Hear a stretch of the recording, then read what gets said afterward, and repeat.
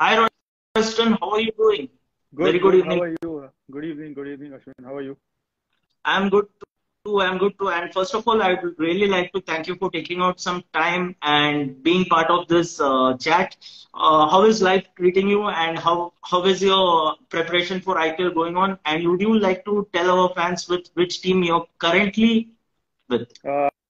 So I have been the net bowler for CSK this year.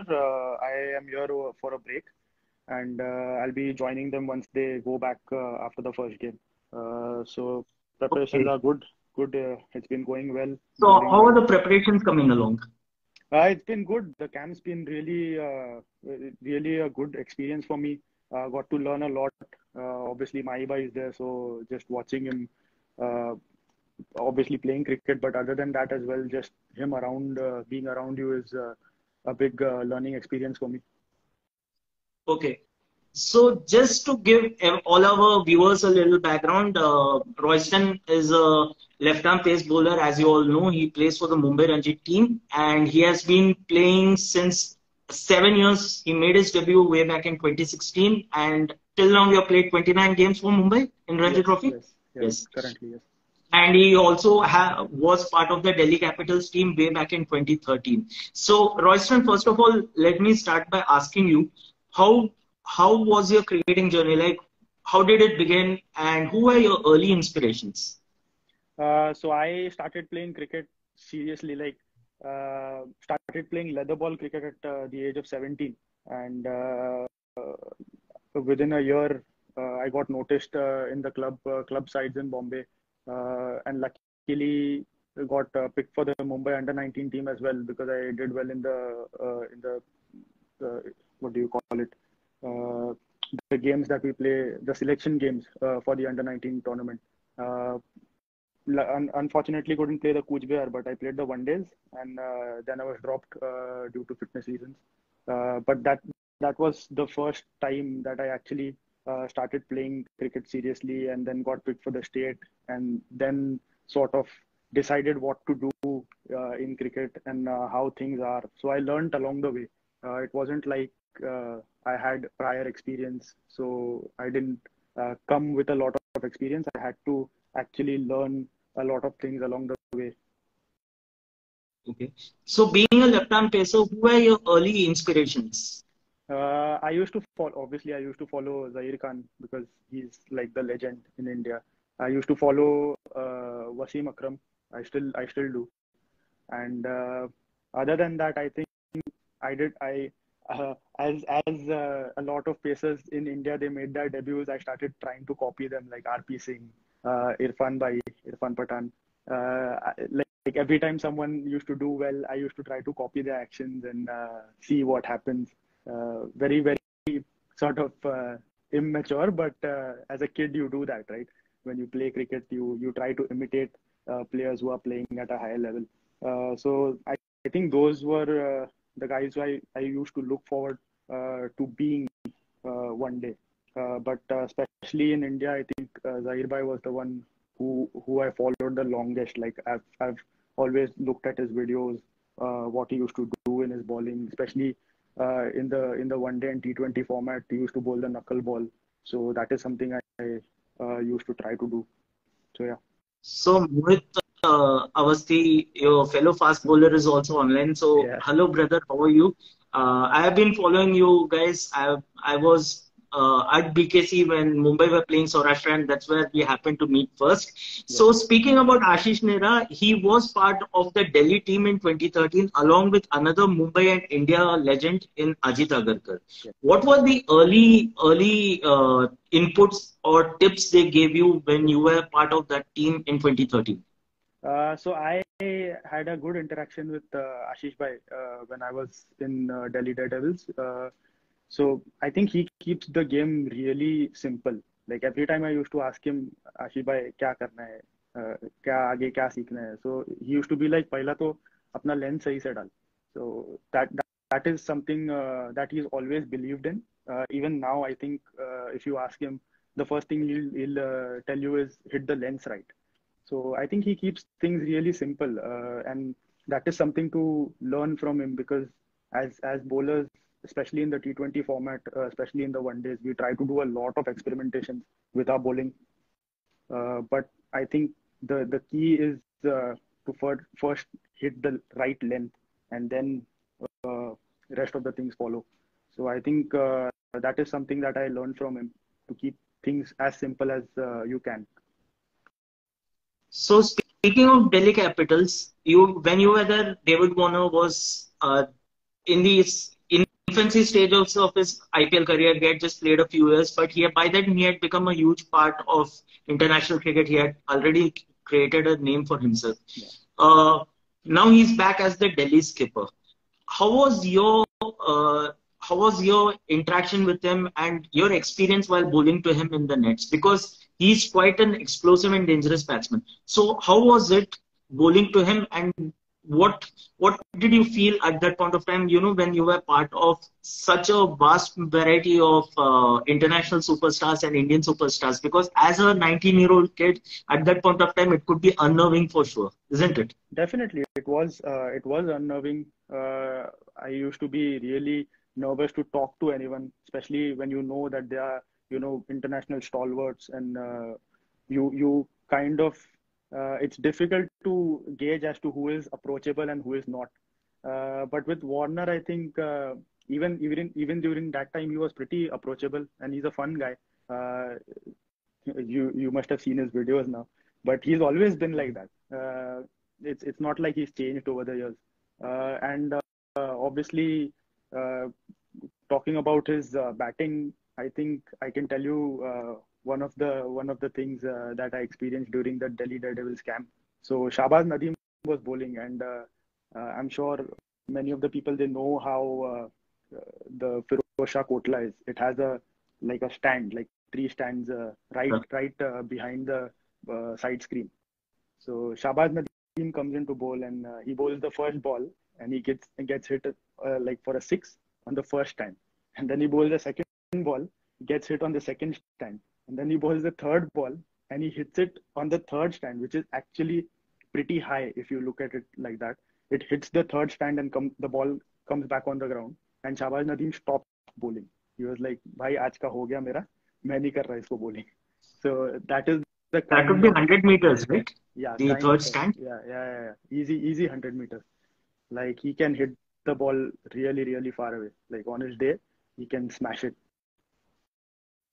So I just want to come back to your journey with Mumbai cricket.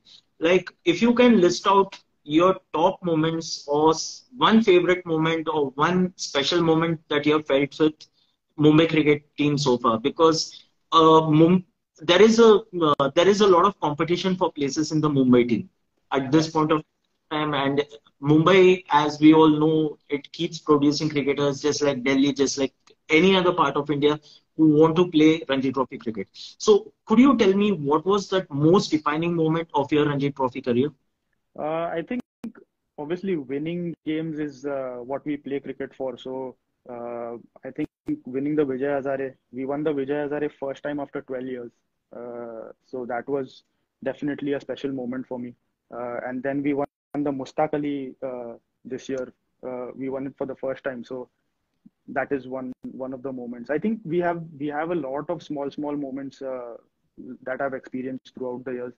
But I think one of the biggest moments would be uh, we chased down 625 in the 2018 season, just before COVID.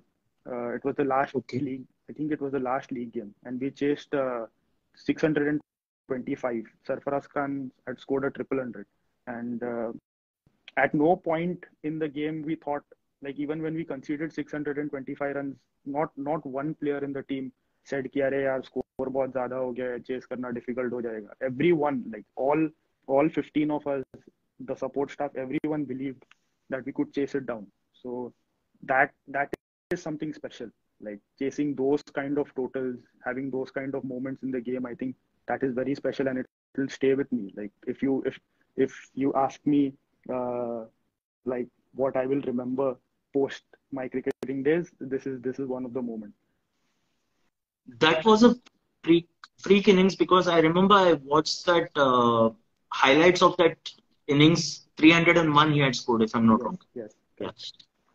So speaking of Sarfaraz Khan, Royston, I just want to ask you, there is a huge Mumbai presence, at least two of the youngsters that you have played with. One is Prithvi Shaw and the other is Sarfaraz Khan. Sarfaraz Khan is likely to be the lead wicket keeper, I'm sorry, for Delhi Capitals, as said by Ricky Ponting.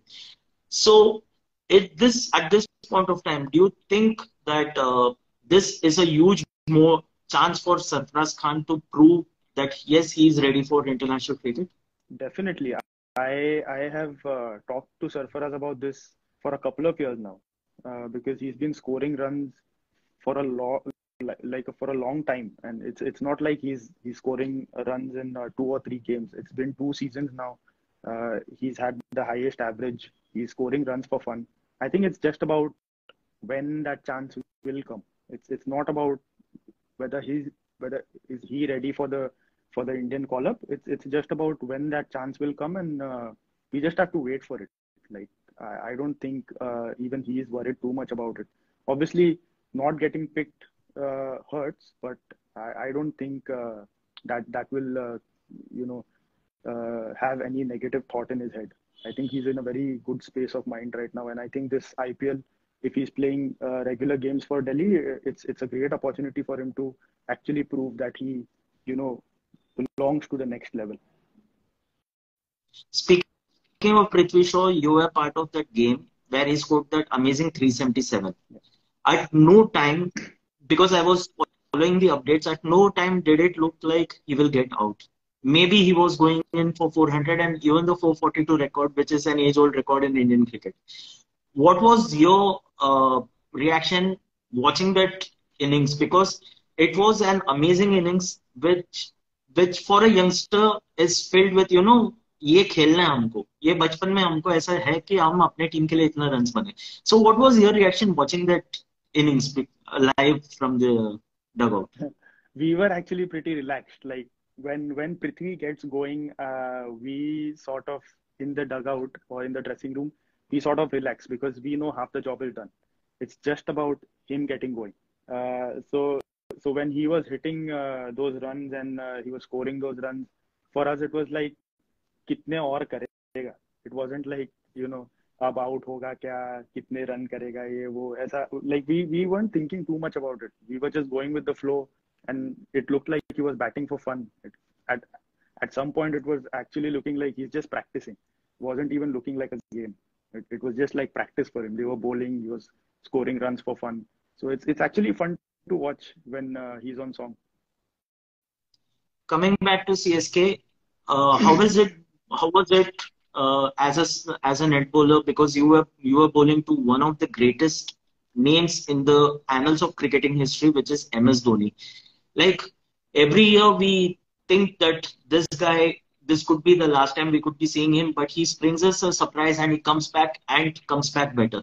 Like how was it and how does he manage to do it? Because as a bowler, I'm sure that you still wonder like, yaar, ye marega to like it's going to stay hit. So how do you bowl to such a batsman and how was your interactions with MS Dhoni so far? And just one more small question. What what advice did he give you?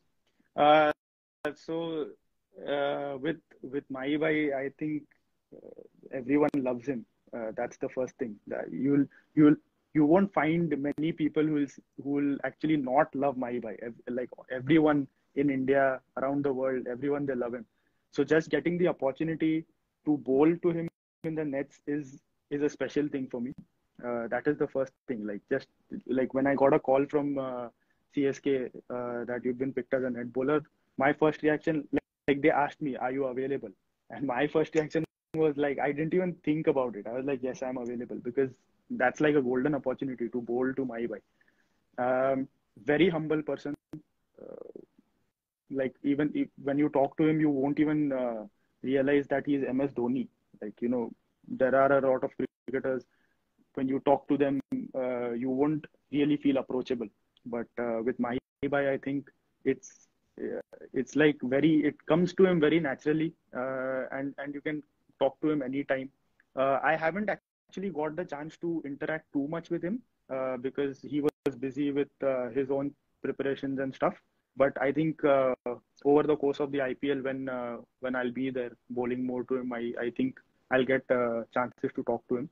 I did bowl to him in the nets. I did bowl to him in the practice games as well.